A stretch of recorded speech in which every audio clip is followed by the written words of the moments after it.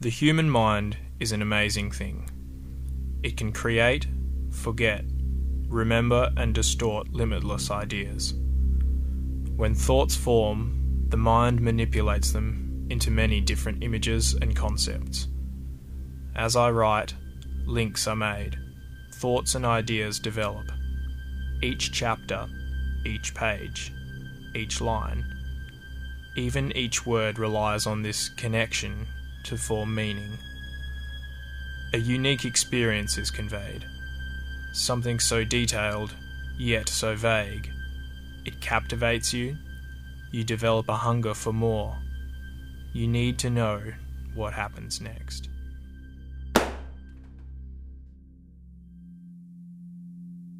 Sorry, I didn't mean to frighten you. No. That's fine. What time is it? It's 10:30. Arthur's waiting outside with the car. Ah, thank you.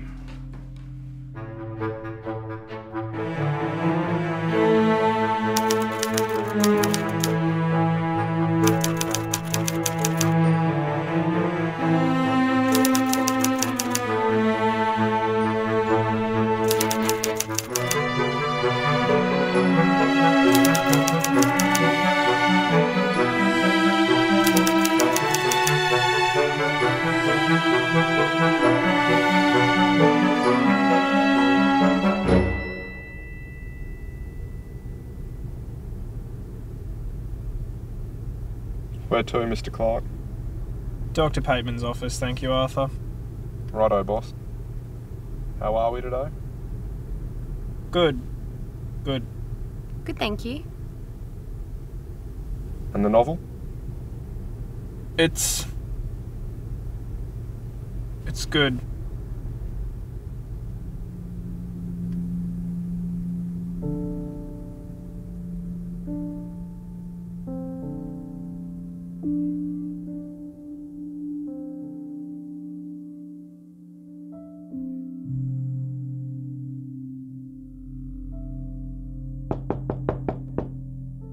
Richard!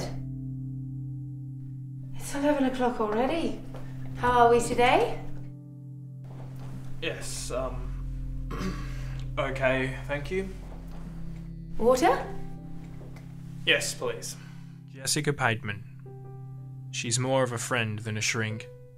There's something about her that draws you in. Her eyes, they have that settling look.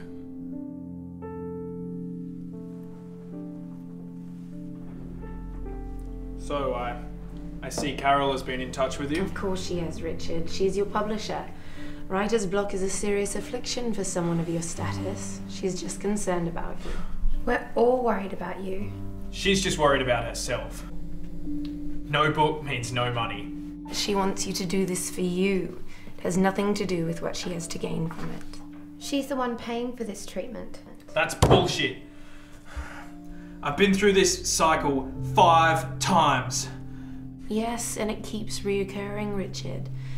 We meet here week after week and we can't seem to get past this. It's going to take longer this time. I'm sorry, I just want everything to be better.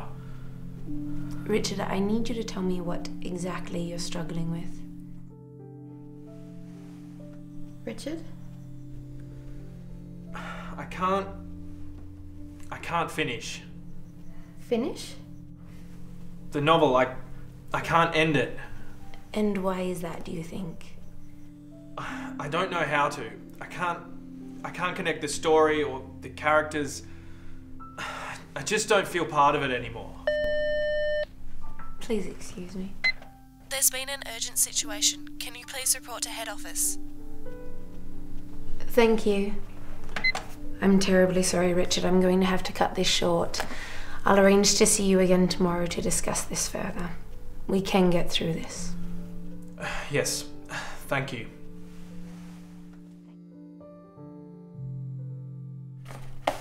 Oh, and Richard, get some sleep. You look tired.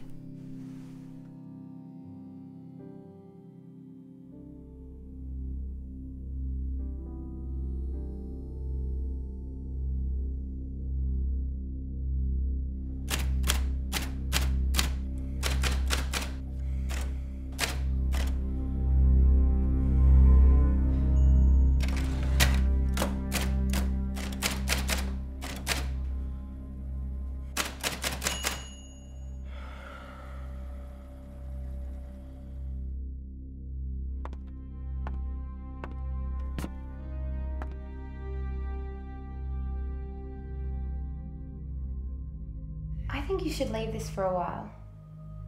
Come and eat dinner with me. Have a night away from writing. It'd be nice. You know I can't do that. I just need to sort myself out. I need to push through all this. You don't have to do this to yourself. Do what? This. All this writing. We have enough money. We could live here just the two of us. You wouldn't have to see Dr. Pateman anymore, and we wouldn't be in this position. You don't think I want that? You don't think I want to just close up this whole fucking mess and continue on with our lives? I need to finish this. Why? Why do you do this? Because I can't fail anymore. I've been working on this book for 3 years. 3 fucking years, and what do I have to show for it? Just words, just meaningless words and sentences. That's not true. Your work is incredible. But maybe it's time to think about stopping before you do some damage to yourself. This isn't healthy for you. Please. I'm fine! Fine, huh? You don't eat? You don't sleep? You don't know what it's like. I have so much pressure laying upon me and my work. I sit here sifting through pages day after day, and for what? To get some hint of what to write next? This is just a cycle. It's a vicious cycle. I can do this myself. I don't need something else holding me back.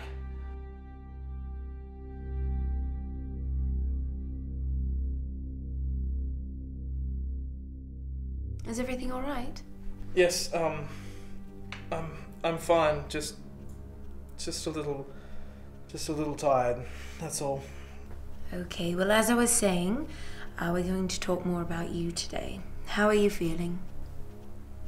I'm all right. I feel okay. It's all right. Please, Richard, go on.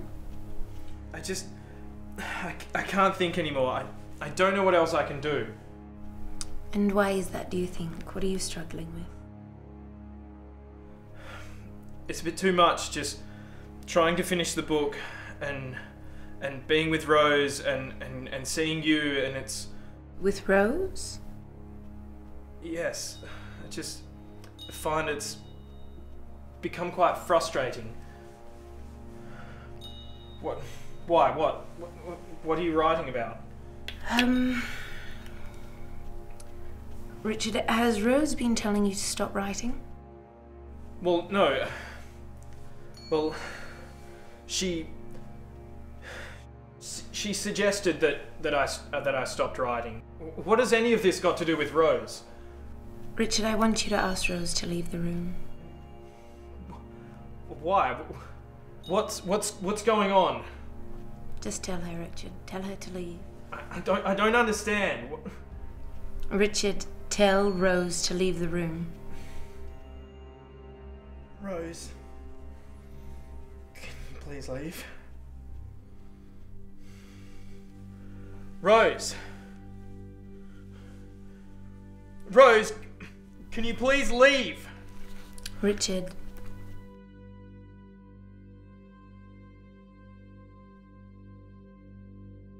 Rose, please leave. She's not leaving. Why won't she leave? Richard, Rose isn't here. What? What are you talking about? She's not here. She's not with us in this room. What is your problem? I can see her. I can feel her. You've lost it, Doc. That's just it, Richard. You can see her and you can feel her. Nobody else can. No. Look here. Look. This is a photo of us last year when we bought our house. She's there. She's in the photo next to me. She's not in the photo. Look, she's right there. Rose isn't real, Richard. She's not in the photo. Rose is an alter ego you created many years ago, Richard. Your last novel, it changed you. You began to live out this reality you'd created within your own pages. And we haven't been able to fix this. I'm sorry, Richard. No. No, she's in the photo. She's right there. She's right there! Arthur! Arthur!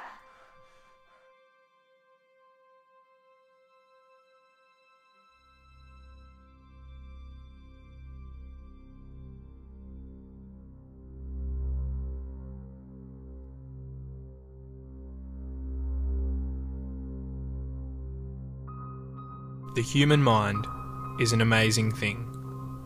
It can create, forget, remember and distort limitless ideas. As I write, each chapter, each page, each line, even each word relies on this connection to form meaning. A unique experience is conveyed, something so detailed, yet so vague. It captivates you. You develop a hunger for more. You need to know what happens next.